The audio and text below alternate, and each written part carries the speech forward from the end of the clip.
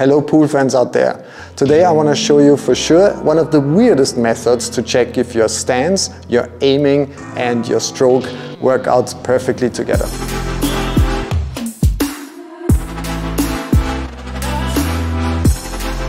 And I got myself some help of my pocketed team member Mike Mosler. He is an incredible player but not a big talker, as you can see.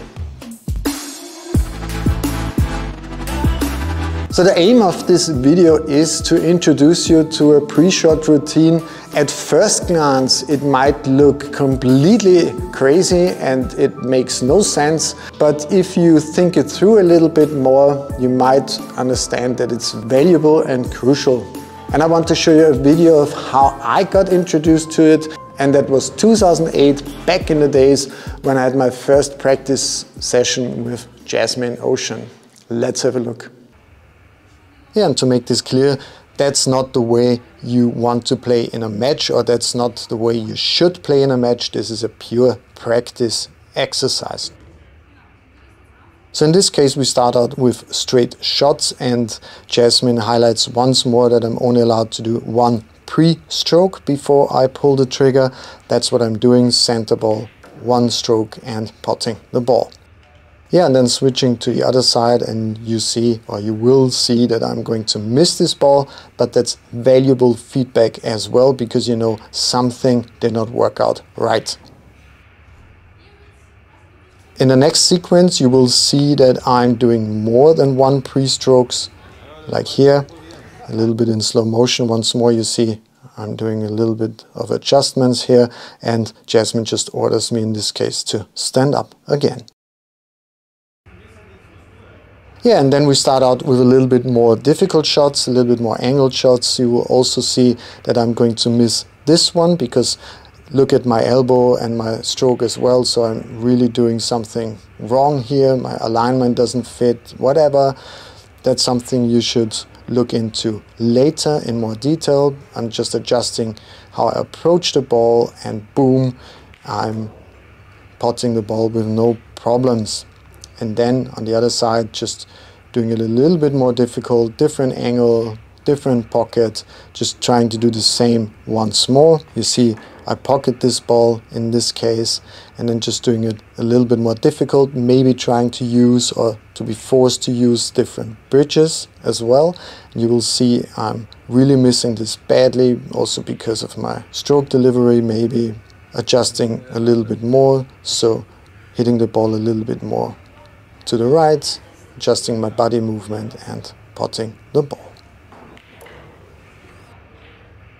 Mike and myself, we want to show you right now how you can implement this into your training and get better in the combination and in the evaluation of your stance, your aiming and your stroke. Because actually the pre-shot routine decides if you will make the shot or not. So we want to show you how it normally looks like. So a player walks into the shot, he's checking the angle first, then goes back, tries to walk into the shot, like Mike is showing right now. He is doing his warm-up, his practice strokes, and once he feels comfortable, he's pulling the trigger and pots the ball. So, and right now, just show it from the other side. So Mike is checking on the angle of the stroke. He goes back, goes down on the table, doing his warm-up strokes, and once he feels comfortable, he just hits the ball and pots the ball.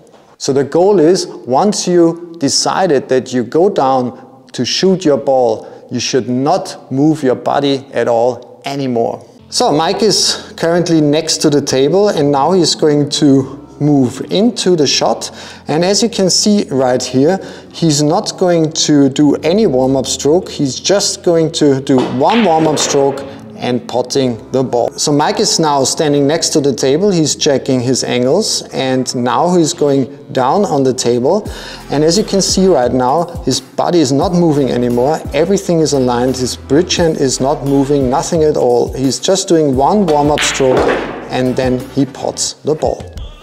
So thanks Mike for the first shots. He's still a little bit weird because he doesn't talk to me, but that's how it is. And the goal of the exercise is that you see how important it is that your pre-shot routine is just working and how important your pre-shot routine is. And it's actually super simple. What you do is, for example, I put the white ball somewhere, I put an object ball somewhere on the table, and then I ask my training colleague to play the balls.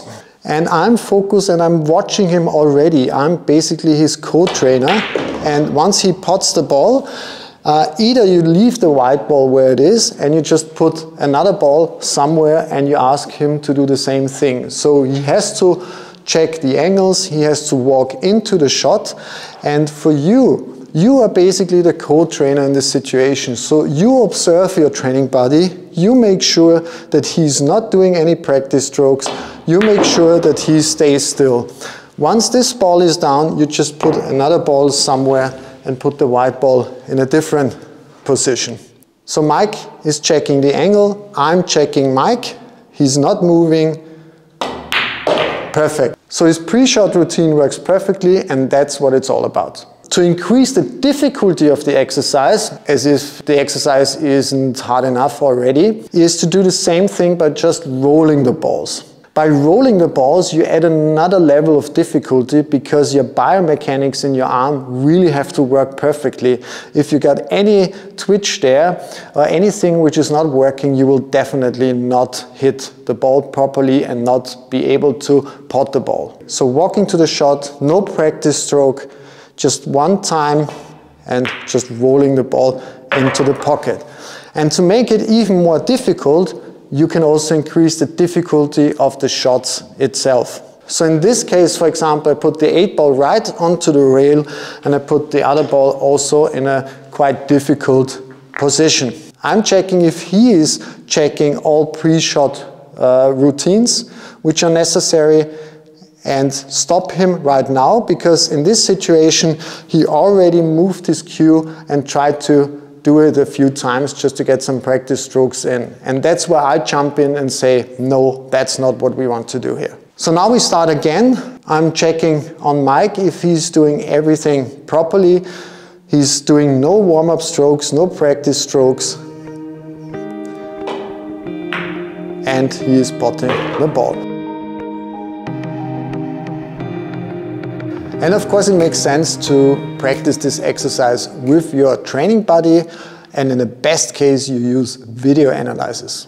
Your training buddy plays a very important role in this, because he can check on you if you are still when you're down on the ball, if you have any body movement involved, if your cue is already moving, and he can also see if your biomechanics are off or something similar.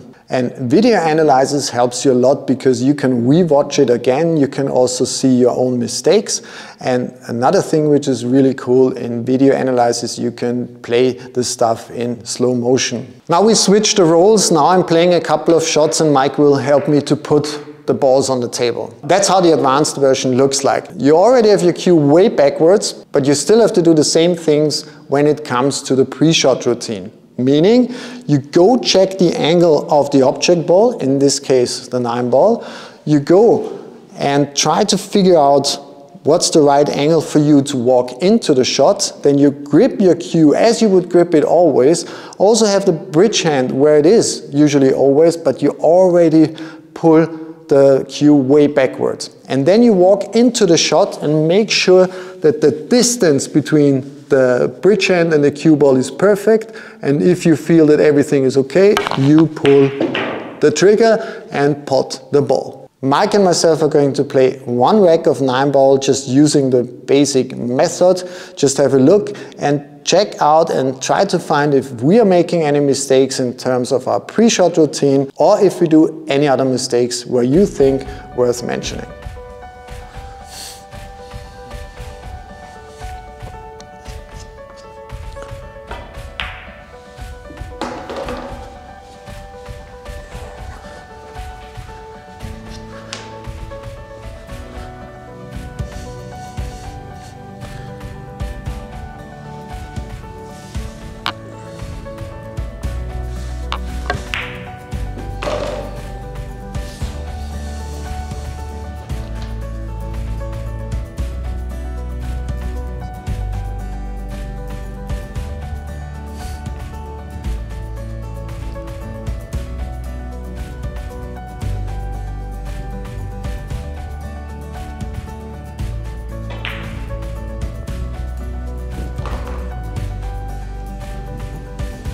Okay.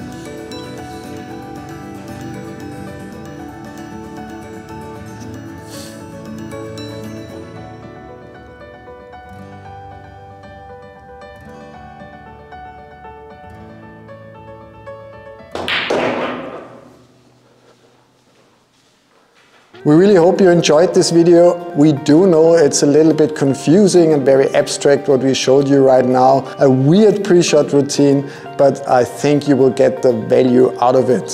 Thanks so much from Mike and myself. We really hope that you enjoyed this video. Mike, you want to say something? No, he doesn't. See you in the next one.